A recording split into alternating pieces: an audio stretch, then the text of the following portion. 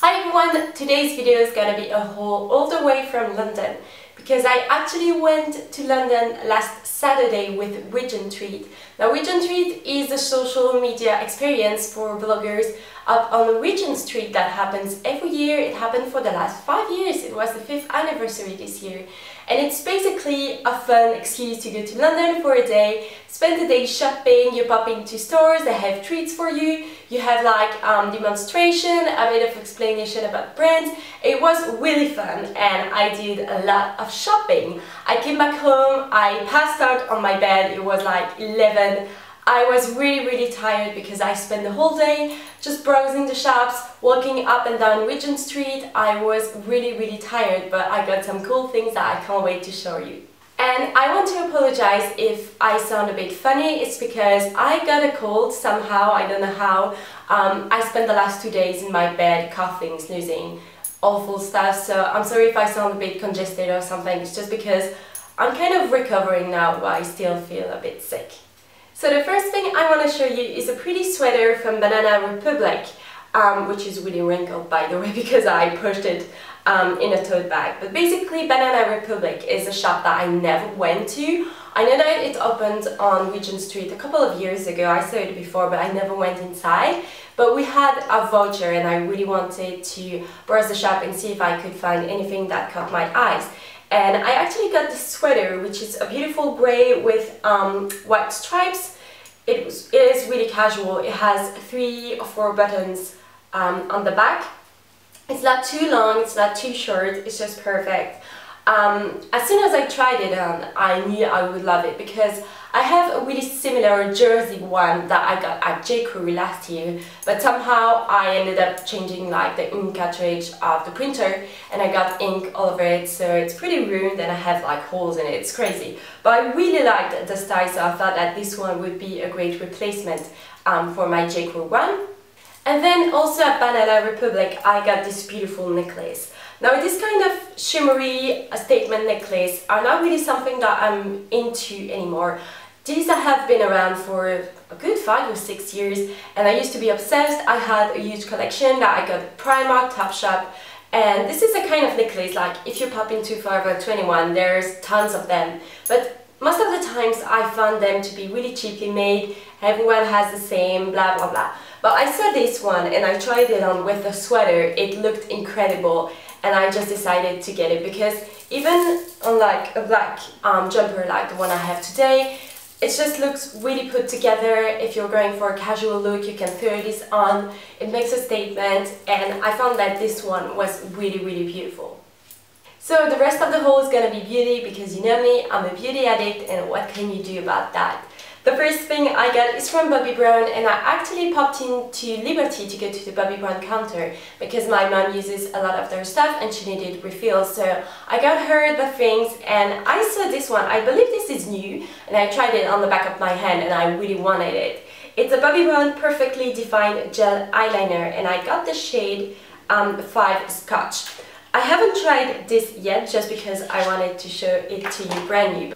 So this is supposed to be a gel eyeliner in a pencil form and I think this is going to be really interesting because recently I've been loving going for a really subtle eyeliner with an eyeshadow or a bit of pencil, just blurred on the eye. I think it looks really great for every day. Every time I film a video and I say I love something about makeup, I'm wearing a completely different look, which is the case today. But I haven't tried this yet, I look forward to trying it and I will keep you posted on that.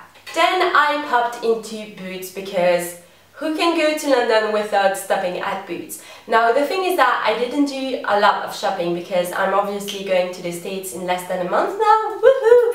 And I know that every time I go to the States I'll do like a whole lot of beauty shopping because they have like a wide variety of brands. It's way less expensive than here in Belgium, so I didn't get too much stuff but I did get a bit of refills of my favorite stuff. The first one being the Batiste Dry Shampoo, Fruity and Cheeky Cherry. I use it probably every other day. I just love their dry shampoo. I only wash my hair I only wash my hair twice a week and in between shampoo if I need a bit more volume, if I feel like my hair looks a bit greasy, I always use dry shampoo and the Batiste one and the cherry one especially is my favorite.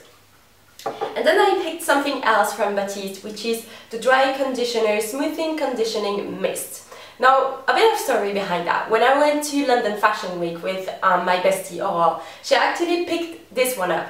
And I was like, yeah, dry conditioner, don't believe the hype, blah blah blah. She tried it. It was wonderful. I tried it. It was wonderful. Basically, it works just like a dry shampoo. You spray it on your hair from ears down, and it leaves you with really smooth, shiny hair. If you've been curling your hair, it kind of smoothes everything out. It makes you look like $1,000,000. I just love this stuff, and I will report back on it soon on my blog. Then I picked up a new Charles Worthington Volume and Bounce Texturizing Spray. I believe I talked about this in favorites video before, but this is basically the drugstore version of the Oribe Dry Texturizing Spray. This is a spray, you just spray it on your hair directly, and it gives you insane volume. Like, my hair tends to be really flat on the roots, but every time I use it I have so much texture and volume, it's incredible. The only downside to this product is that because it gives you texture, it makes your hair feel a bit dry when you touch it. But apart from that, it is a wonderful product. I reach for it over anything on a daily basis. Next, I picked up a shampoo from the Boots Expert range. This is the sensitive one, and I actually used the anti-buildup one, which is just great. It's exactly like the Bumble and Bumble Sunday shampoo. So I decided to pick this one up because my scalp has been a bit dry recently and a bit sensitive. So we'll see how that goes, and I'll report back on this one. Then I got two eye pencils. The first one is from Rimmel. This is a Scandaleye eyeshadow stick in the shade 15 to Pressing Taupe. I was really curious to try these. I don't think these are out yet in Belgium. The shade is just wonderful for everyday. I think it's really practical to apply it all over the lid, smoke it up a bit, and you're good to go. And then the next one that I picked up is the number 7 Stay Perfect shade in Define. And I got the shade. Which shade did I got? I have no idea. Yes, I do. Cool Mink. This is really cool because it's kind of twist up pen that you can apply all over your lid. Again, this is a beautiful color. I can't wait to try it. The last bit I picked up from Boots is the Revlon Parfumerie Ginger Melon Scented Nail Polishes.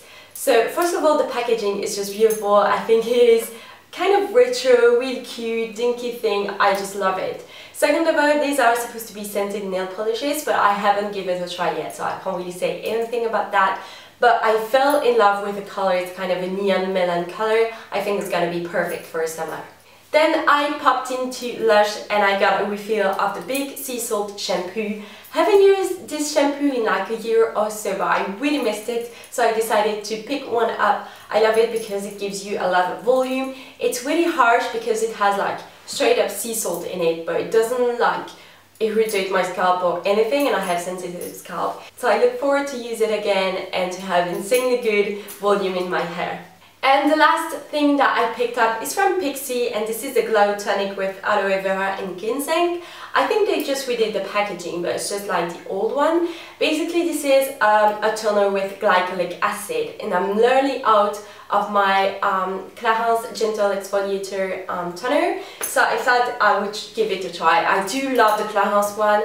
I really think I'm gonna pick one up again in the future, but I wanted to give this one a try, so I'll let you know how I go on with it. So that's it for today's video. I hope you enjoyed seeing what I got in London. I'm so excited to try some of the beauty stuff. I already wore the sweater and the necklace, so I know that I love these, but I look forward to try the stuff that I got from Boots and from Pixi. And that will be it. If you have any recommendation about beauty shopping in the States, please leave them in the comment section below, because I'm currently doing like wish list for Sephora, drugstore, all kind of things. So if you have any recommendation, please pop them below. Thank you so much for watching. Thank you everyone for commenting. I always reply to all of you, so that makes my day to read through your comments. You guys are the sweetest, and I will see you in my next video. Bye everyone!